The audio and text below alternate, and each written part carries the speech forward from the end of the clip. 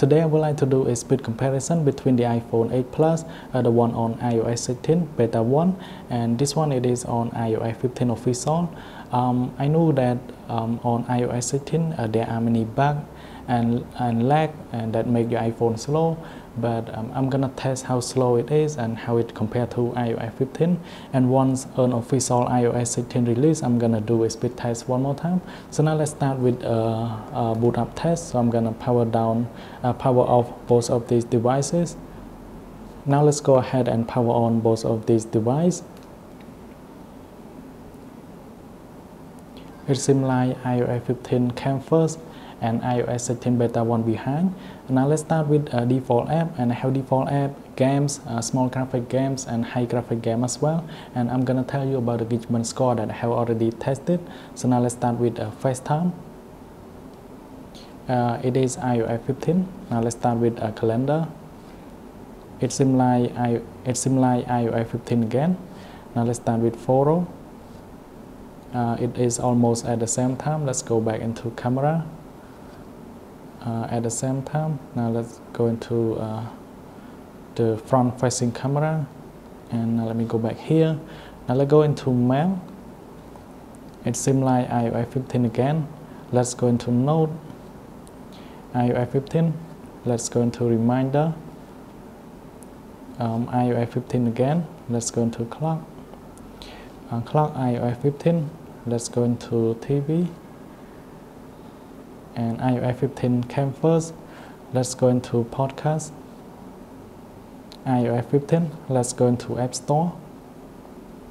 I noticed that it is not that far behind, so iOS 16 is almost as the same iOS 15, but it is very similar, the speed. Now let's go into map. iOS 15 again, and from here let's go into setting. iOS 15. So from here I'm gonna start with games. So let's go into Subway Surfer, and it is almost the same, but it seems like iOS 15 first. Let me click in to go deeper.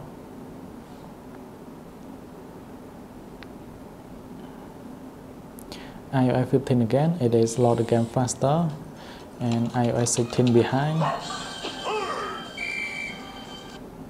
Now let's go into Minion Rush. iOS 15. It's like a few seconds behind iOS 15. Let's go into Smash Hit.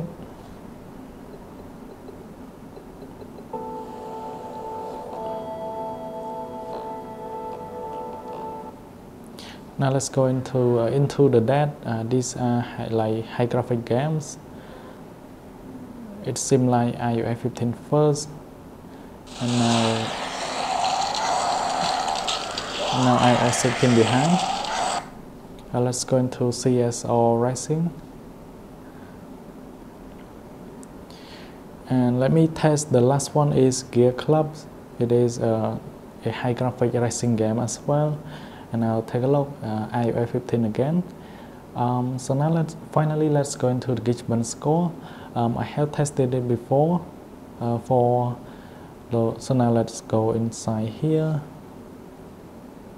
You can see from iOS 15 on single core you get 926, and on multi-core you get 2395, and whereas on iOS 16 on single core you get 920.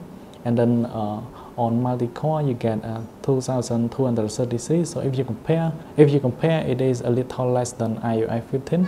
But overall the speed, I think because it is the first beta of iOS 16, so you may find it is slower compared to iOS 15.